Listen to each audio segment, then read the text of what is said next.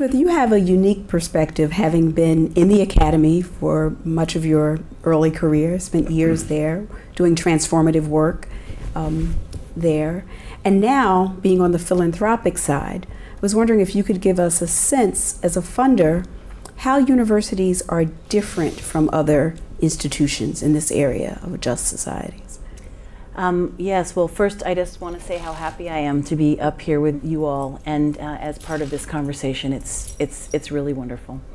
And yeah, so I've been in this position not for very long, for just 4.5 months, but at the same time, I realize that so much of what I've learned over time, it's all funneling into being able to do this work today. And I would start with where I think universities are like other institutions. Universities hire people. Universities invest money. Universities can practice equity in everything they do. There are a million choices a day where universities, like foundations, like other organizations that hire, fire, promote, and keep down, can think about the justice that is in all of those choices. And I think that is really, really important. Universities, also like other institutions, are led in some type of way, which I think brings us to the question of what do people do with and how do they figure out with their own particular styles and strengths to best leverage their leadership platform.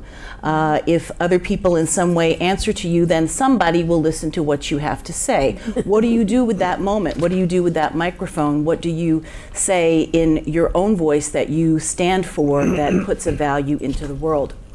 So I think those values are continuous.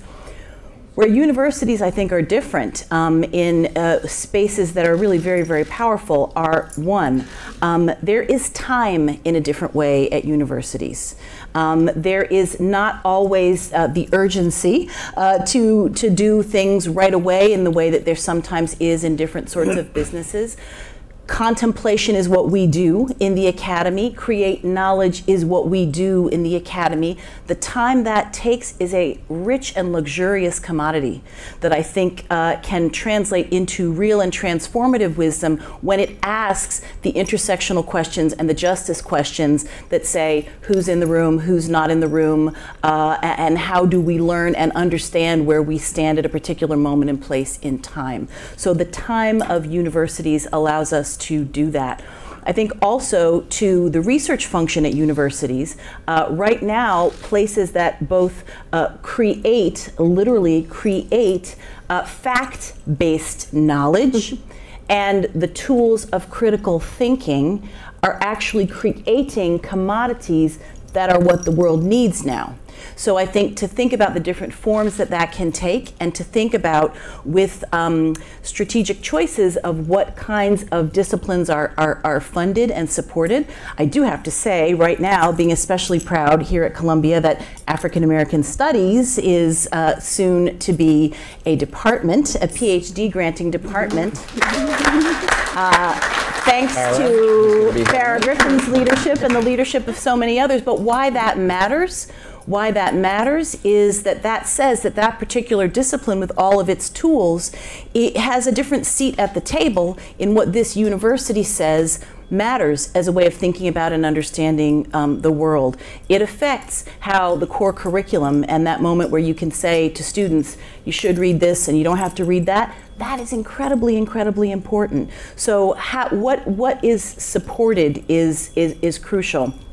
And then I think the other important thing that makes universities distinct from foundations and other places, and I say this with great knowledge because it's the thing that I miss most, although I'm figuring out how to get it in, is kids, right? I mean, so, you know, people who are either young people or people who are in an intensely dedicated learning mode at life, that life force, that energy, that possibility, that everything, young people being able to say, how do we create citizens in a concentrated way? What I know from coming out of the fields of African American studies and gender studies is that working through those questions with those tools and literatures with people who are learning in the classroom has equipped those young people better to deal with the problems that still vex us today than anything else I can imagine. So I think that, you know, after decades of teaching, seeing the way that mixed in all kinds of ways, groups of people move difficultly through with the guide of interdisciplinary thinking makes me believe that A, that is sacred work, and B, that is actually necessary work, because we see all of these conversations that are failing tremendously in an increasingly hostile environment, and that's what I think we need to be preparing students to be able to do. So that's a very, very special opportunity that universities have. Thank you so much. Thank you.